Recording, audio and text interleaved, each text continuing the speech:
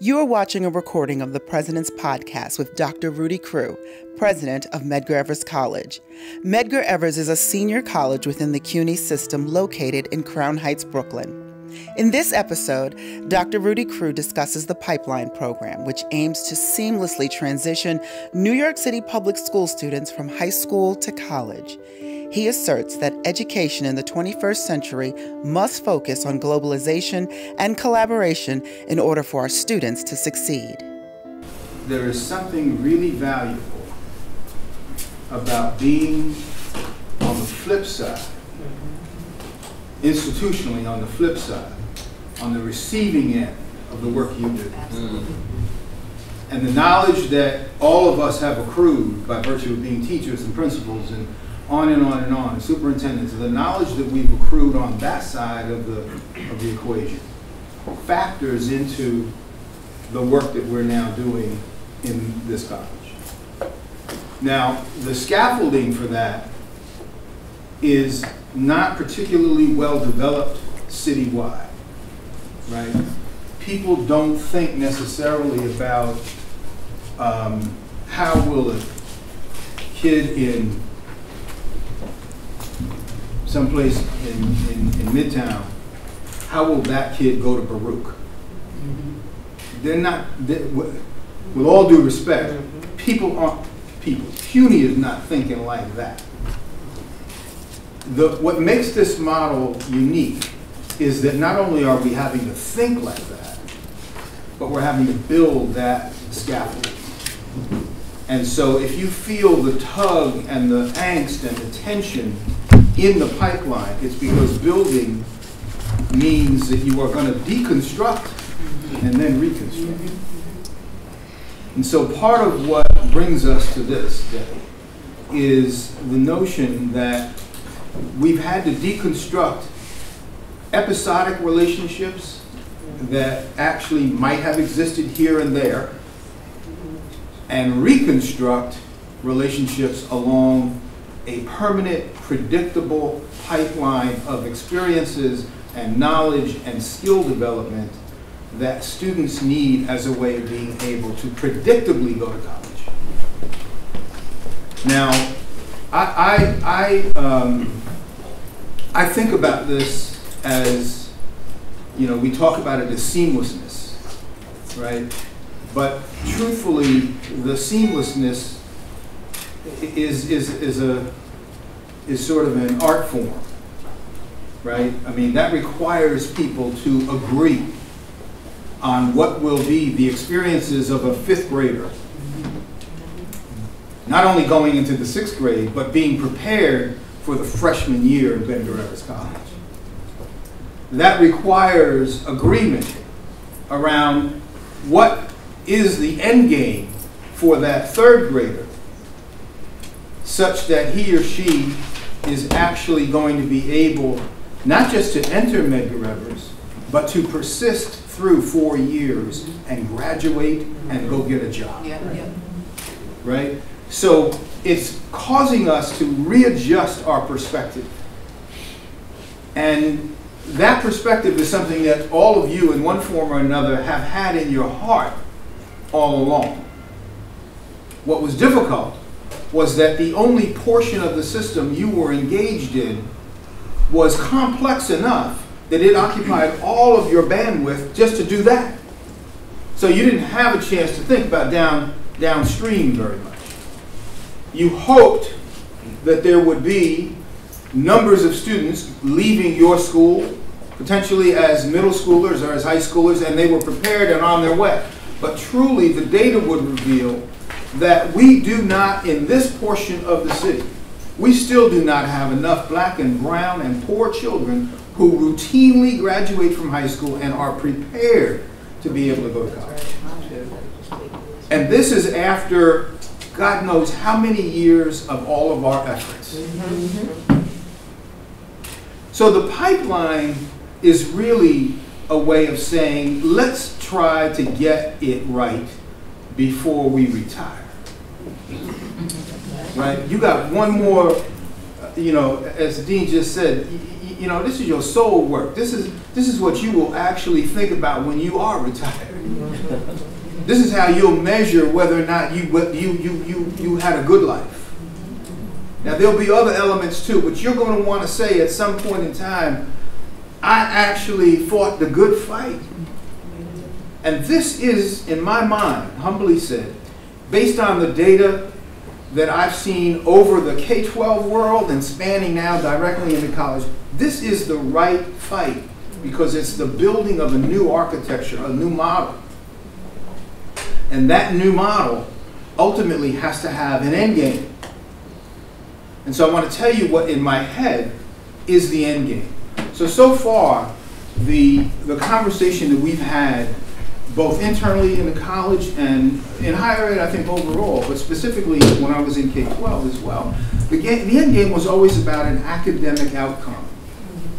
Can you read? Can you write? Can you do mathematics? Can you critically think? Are you eligible for being able to finish your high school requirements and so on and so forth? None of that is unimportant, so don't let me suggest in any way that vein of work is unimportant. Right? Knowing gerunds and participles, still has value.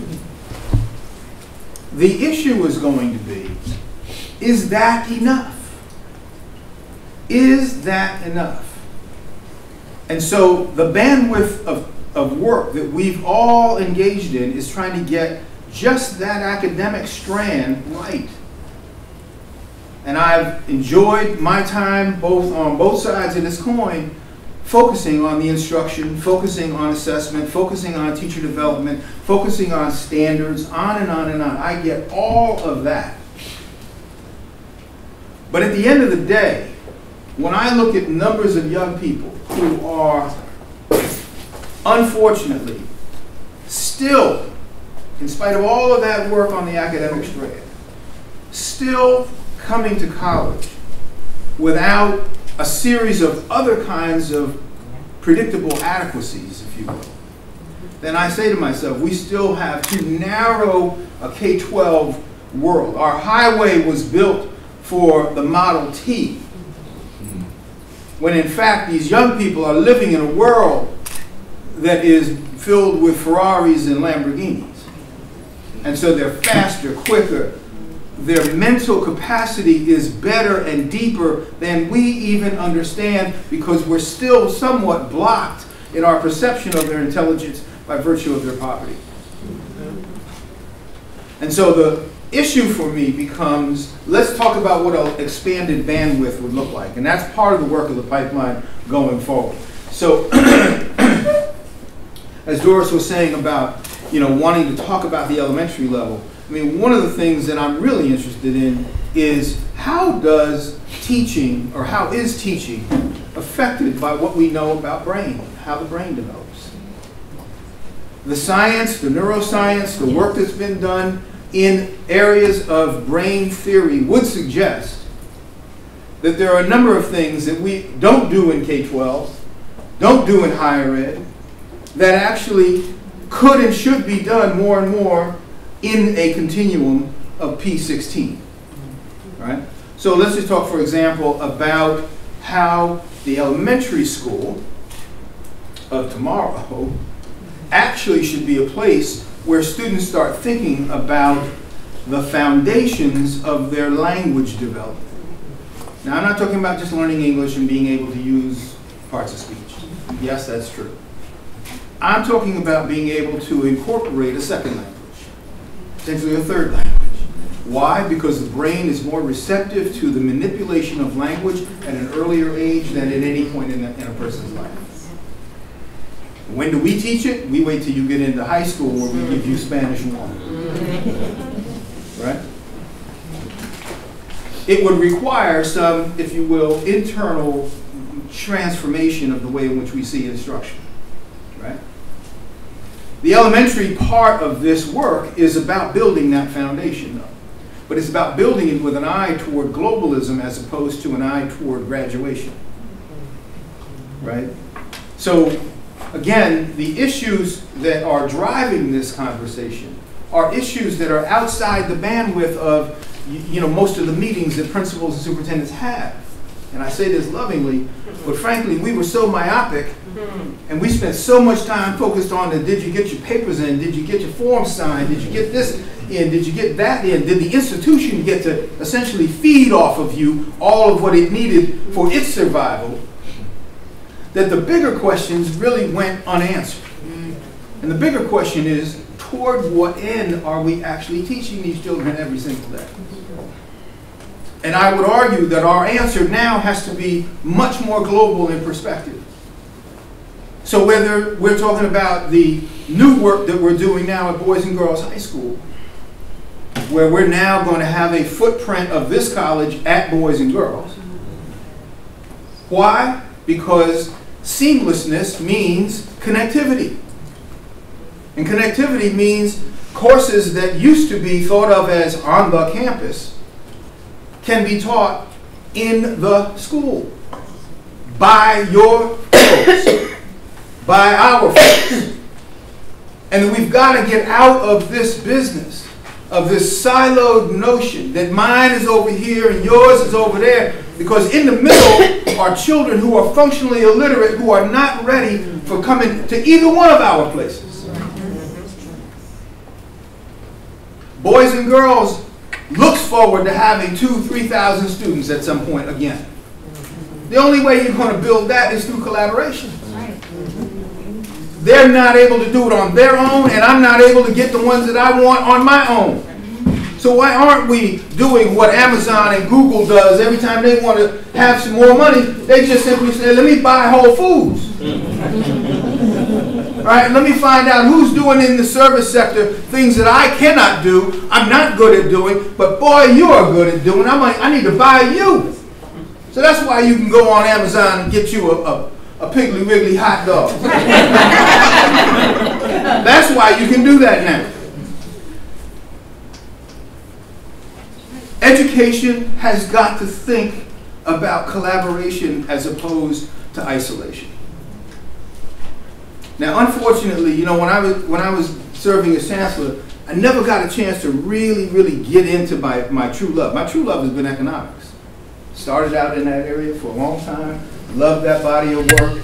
Really kind of deepened myself in that when I was in college, undergraduate school and so forth. Wrote my dissertation on the economics of urban education, on and on and on. The driver for public schools, believe it or not, is not what happens in Albany. It's what happens in Wall Street. It's what happens in the money market.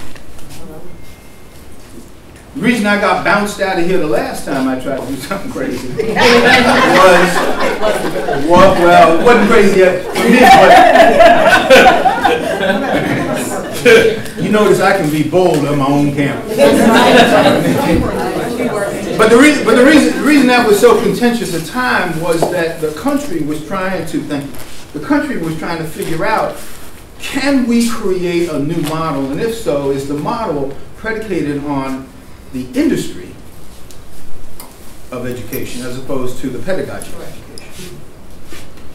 And at that time, Giuliani said, hey, I want to bet on the industry model, and therefore let's just create little sectors. In this case, he wanted Central Brooklyn of all places. Let's create little sectors in which we actually get an opportunity to create a competitive market for schools. We'll call that a voucher program. We'll give parents the opportunity to get the market share of schooling that they want, and we'll do it by virtue of getting private money to come in and give you enough money to be able to buy the education you want to buy, and we will have fixed education. Well, the only point I actually am trying to make out of that is to simply say that market share still is important, even in our industry. Right? Medgar does not get the market share of students that we should get given the population density in Central Brooklyn. So you ask yourself, if this were an economic model, what would you say is wrong? Is it that the raw material coming in is simply inadequate? Or would you say there's nothing wrong with the raw material, it's the process by which that raw material is developed? It's one or the other. And so what our argument is in doing the pipeline is there is nothing wrong with the raw material, but there is something wrong with the process by which that's developed. There is something wrong with the way by which we take a third grader, and predictably by the time they are in 9th or 10th grade, they will have literally, in some cases, done less well for each year that they spend in school. And if their first language is something other than English, that prediction even goes up even higher. So I'm simply saying that the pipeline is really all about this sort of phased-in look at globalization and how it impacts instruction in the 3rd grade, 5th grade, elementary school. And we ought to really ask that question. You ought to stop for a second and ask the question, what would be different about my school? What would be different about my region if, in fact, we had a global-centric sort of end game? I'll define that in a second. Second is, for middle schools, for the middle school trajectory around this is, if elementary is foundation, middle school is deepening aspiration. It's creating what that young lady said in the video of, I want to go do this. Now our kids, I'm talking about our kids now, our kids live off of aspiration. Mm-hmm. They live off aspiration. Unfortunately, all too often, their aspiration doesn't match their preparation. But they live off of aspiration. All you got to do is ask somebody about some team that they like, and they'll give you aspiration. The question becomes, at the middle school level, what would it look like if middle school education was actually dedicated to these students formulating clear and crisp understanding of what their real interest is, and how did that interest become manifest in the kind of courses and the kind of experiences they get in middle school. Now, I happen to believe that middle school has been all too often a kind of a lost art, right? It was a wasteland for a long period of time. I like what I see in some of the middle schools that are represented in the city now. I see a lot of people doing much more project-based learning. I see a lot more service learning. I see a lot of things. But I guess all I'm saying is middle school, the only answer I can give you right now is that there would be much more interactional learning in the middle school than you ever see anyplace else, right? Because what you've got to do is connect people to the enormity of what they need to do in order to be able to make that aspiration happen. I would see less sitting in chairs and more sitting around tables. I would see more opportunities for students to engage in project kinds of activities, and I would see less people doing homework in isolation. I would see much more of teacher collaboration around a whole series of interdisciplinary kinds of work than I would see people simply assigning my English class is my English class and your history class is your history class, and never the twain shall meet. Now these are almost revolutionary notions in our world, because people have learned the art of living in isolation. You have to peel their cold, dead hands off of that behavioral mindset in order to be able to get any of that to really change. But I'm telling you in all honesty, if you do not do this, then you are actually essentially co-signing the existing system. Your name will be on the existing system, which we know produces such a variability in outcome that you don't want your name on that list. You either go to Yale or you go to jail. That's how wide the discrepancy is. So it's an enormously important thing to think about what middle school education could be in the context of globalization. The pipeline actually wants to have that conversation. We want to push that conversation. We're not even agnostic about it. I mean, I have some notions about this, as you can tell, but as Doris said, we need to hear from you. We need for you to be able to sign on to this. And the reason is that in high school, that is a time when the rest of the world, I was in China over the summer, I was in Nigeria over the summer. Most of the rest of the world, when students are starting their secondary world of work, they are, even in the Caribbean, they are actually signing on to the career of their choice. They're not just signing on into high school, they're signing on to a career. And whether or not they actually will stay with that career is a whole nother question, because everybody changes over the time. But the fact of the matter is, the notion that secondary schools is about preparing people for career development and career placement is really actually kind of where we want to go. Not only there, but in terms of the college as well. Because the freshmen who come to us are freshmen who actually ought to have some sense of what they want to do with their life. Why? Because they're going to pick a concentration. They're going to pick a degree program. They're going to sign up to a school. They're going to be able to take courses that are freshman year foundation courses in that year. And if they are just floating, see, here's what I'm going to tell you is all honesty. Black and brown kids and poor kids, they ain't got time to float. There's no time to float.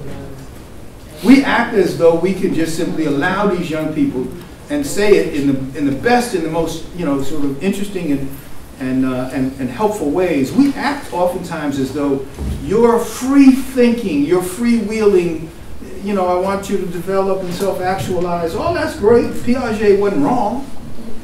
It's just you don't have time to do that forever. You don't have time nor money to do that forever. So you really need to come in here with a sense that there are things you both are about. So I can sign up for a class, not because I need that class, but because that class connects to my aspirations that started way back in middle school. Actually started sometime even earlier than that. So the pipeline is going to try to figure out, from a high school standpoint, what is it that, from a global perspective, we ought to be thinking about for students writ large. First language not English, kids who have special needs, students who are coming here as migrant in terms of immigration. Doesn't matter. What is it you want to do? Now, just asking that question would change guidance and support dramatically. So it's no longer am I just placing you in something that you need because it's a freshman class. Now I'm placing you in something predicated upon your interest, your motivation. What this young lady said is exactly right. I am motivated to go do this. There is no better reason to get up in the morning than when a student is motivated to actually come to your class. Everybody wants that in their school. I'll close and say this. I started by saying that at the beginning of these comments that this academic bandwidth is so narrow, and we've gotten so fixated on test scores and on and on and on, that it ignores several other places where I think we actually have to spend some time. And this push toward globalization actually helps me to formulate what are some of those other areas, and they are as follows. Number one, we actually have to ask ourselves, not only is a kid academically prepared, but is a young person have the civic literacy that they need as a way of being able to participate in the community of school or in the community of their own world. So there's a civic literacy threshold, right? So many of our kids are getting booted out of schools, not because they didn't do well in school, but because they did something wrong in school. They behavioralized something. They couldn't manage their own anger. They couldn't manage something, right? But the question becomes, flip that and say, well, what would the skill set look like if we actually, what would the day look like if we actually paid attention to young people's civic literacy, right? Their ability to belong to a group, their ability to express themselves and to share time and share ideas in a group, their ability to actually make a friend, their ability to connect to the larger community, to understand what it means to live and thrive in a democracy. What would that look like? What would your school look like? What would your school day look like? What kinds of experiences would your 5th grade, 8th grade, 10th grade student get? How would you grade it? Would you grade it? Are there other assessments that are better than a grade?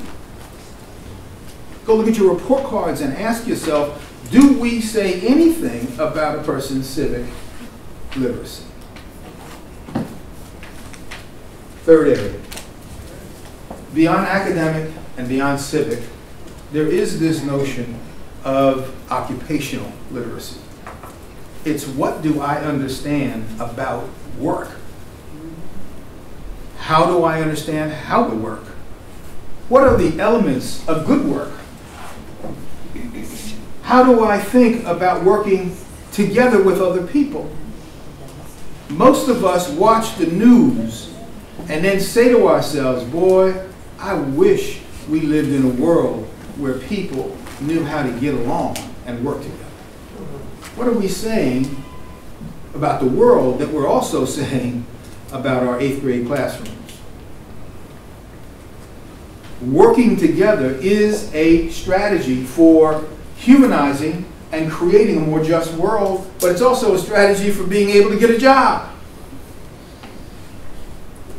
So we've got to start thinking about what does it mean to have a sense of occupational literacy. When we were last at Boys and Girls, I had an opportunity to meet some of the students who were there, and I was blown away by two things. One, they showed me the pantry that they have at the school. I mean, then I met a couple of students who used the pantry. Right? And the moment that those two pictures came together for me, what struck me was, here's a school where the young person in this school is benefiting from this notion of being in a world where their humane treatment for being homeless or being without food or whatever in transition it may be, but where the treatment of them is is part of the curriculum of the school. So there's no separate here, right? This is how we roll. You need to eat. Maslow taught you that. You need to eat before you can come in here and do germs in my class or whatever. You need soap. And we're not going to make you feel undignified because you didn't have soap. But we're not going to also let that be an excuse for you not to be in my class today. So the standards have to be high. You can't get locked into this notion that, oh, pobrecito, I'm so sorry for you, therefore I need to basically let you pass. I need to let you get by on a hump. That's right.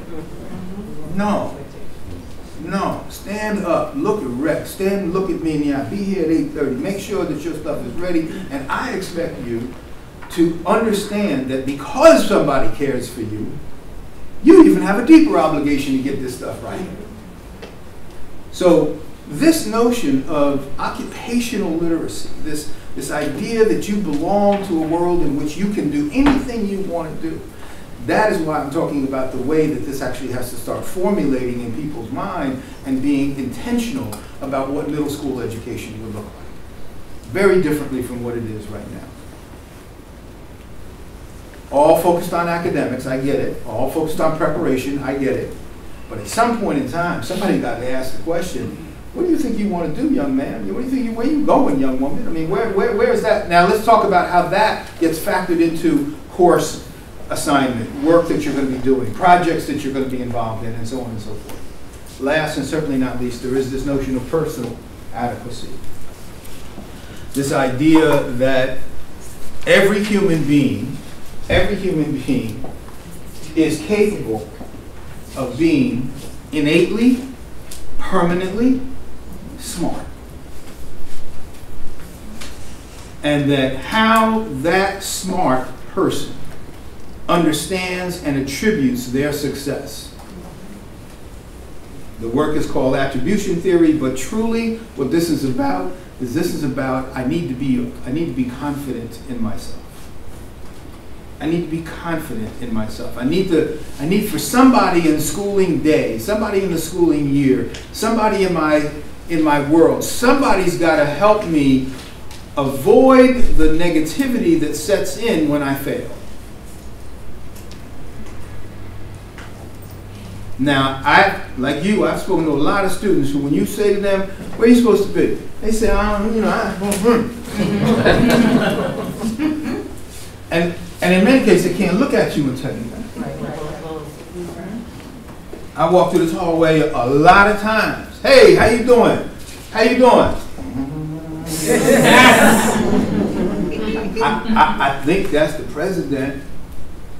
And what you can tell, their whole demeanor is authority scares the bejeebers out of me. I ain't supposed to have nothing to say to you because I'm not even supposed to actually be here in the first place. This personal adequacy is about giving kids the authority and the license to be good human beings, to be innately worth your time, to be the receptacles of your affection and your love and your counsel and your guidance and your, in fact, huge demand. The idea here is that these things matter to human development. They aren't just creatures of the day that we accidentally impart. These are how humans develop. Everybody in this room needs to have somebody in authority certify you did a good job. And I don't care how you do it, but you gotta somehow or another. The research has actually been pretty clear that when it's done by eye contact, it is best. When it's done with touch, even though you got to be careful. When it's done by touch, it actually releases endorphins in the brain that allow you to feel juiced. What does that do? What it means is that the next time I ask you to do something at this level, not this level, but at this level, you will do what learners do, which is I will take the risk. Maybe I'll get it wrong, but I have enough confidence, because I have this relationship, I have enough confidence that even if I get it wrong, I might get an F on that, but I'm not an F. That's right. Do you understand? This is why reading about the brain is a really important piece of research. Our children need somebody who just says, you know what, you're good. You're good. And I'm going to love you even if you get an F. But doggone it, don't you come in here without preparing.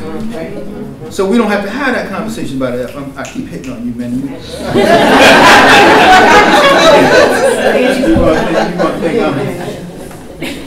I get you, Randy. Okay. but you understand what I'm saying? This personal adequacy is about the ability of our young people to feel love, to feel empathy, to feel that somebody cares enough about them that they matter to a significant, caring adult. And that is a cornerstone of human development. I can do anything, get any grade, I can pass any course, fly any plane, do any kind of math, any kind of science, get into any kind of medical school. I can do any of that if in fact I am fortified by people who essentially along the way allowed me to fail in the context of their adoration and love. The pipeline is just simply saying, hey principals, hey superintendents, hey faculty, you know what? There's nothing wrong with telling somebody, I love you. I love you. Now, I don't love the fact that you poor, and I don't love the fact that you didn't have no soap this morning. I don't love all of that. But we can fix that. That's all fixable stuff. That's all fixable stuff. It's free. And it's free. Here goes some soap right here at the pantry. Or here's 50 cents. Go on down to the Piggly Wiggly and get you a little bar of soap. Right? That's not a problem. What is bothering me, and I'll close on this note, what is bothering me is that because it's not a problem, and because these other adequacies, the academic, social, occupational, and personal, because these are not complex things to understand, our institutions don't know how to transform themselves such that these become the way by which we understand the toward what end. This is why a third grader does the work that he or she does. This is why you do in 8th grade what you do. This is why you would change the way you do 8th grade science or math or English or whatever it may be. This is why you would take a foreign language as a requirement. It's not about Bronx High School of Science being able to produce most of the kids who actually end up in the science program in New York City or here at Medgar. Every school ought to be able to produce science based upon a curriculum that would prepare a student who eligibly would be in our science curriculum and around our science degree program. Every single one of them. You've been watching a recording of the President's Podcast with Dr. Rudy Crew, President of Medgar Evers College. To learn more, visit us online at mec.cuny.edu.